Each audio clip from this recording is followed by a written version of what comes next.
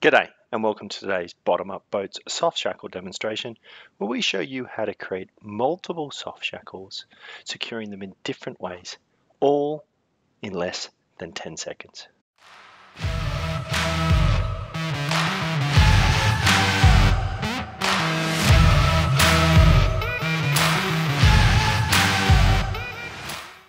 All three of today's shackles use a little over a meter of rope to create our loops, which we then turn into a shackle with a circumference of approximately 25 centimeters.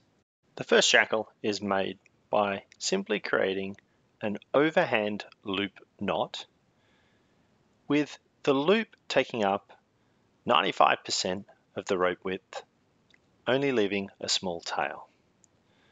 Simply tighten the knot and then put the loop over the end to secure your shackle. If you'd like a more detailed explanation to tie any of the knots you see in today's video, keep an eye out for the cards up in the top right hand corner to get full video versions of the knots. I'm sure many of you are thinking that you love the simplicity of this shackle, but it's not a very secure way to finish it off with just one loop over the stopper knot. And you'd be right. Luckily, there is a really simple trick to create a much more secure finish to your shackle. Take the bite end of your soft shackle and then pass it through itself like so. You then want to take the bite again and this time put it over the top of your stopper knot to create the locking finish. Then simply pull the shackle tight and you have a much more secure finish to your soft shackle. The second version of this simple soft shackle that we're going to show today is similar to the first.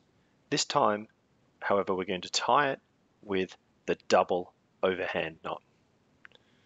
This is a great knot to tie if your rope is of a thinner diameter and you're worried about the size of your stopper knot at the end of the soft shackle. Once again, we're going to finish it off with the simple method. You can see there it's a slightly bigger stopper, putting it over the top, which makes even this simple way of securing it safer because of the size of the knot. The third and even more secure way to finish your soft shackles is by creating a loop knot in the end of your soft shackle, which tightens up against your stopper knot.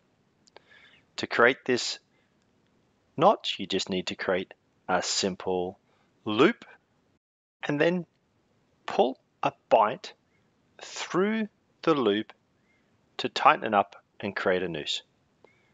Pull the knot tight and then you'll see that one of the lines can be adjusted up and down to create a big enough loop to put over the top of your stopper knot, then pulling it tight on itself to create a semi-permanent finish to your stopper knot.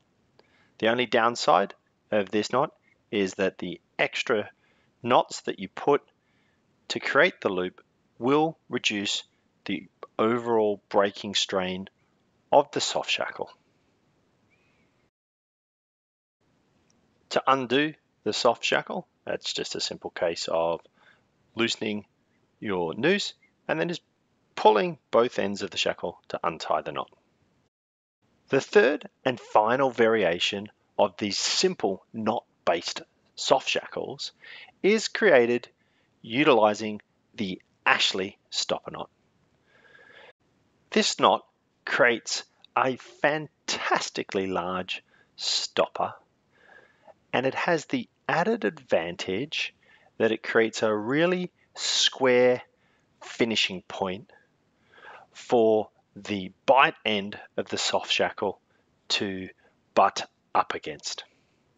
You'll see here that the Ashley stopper knot utilizes 3 loops around the main lines to create that square finished, which enhances the breaking strain of your soft shackle where the bite end is joined to secure the shackle.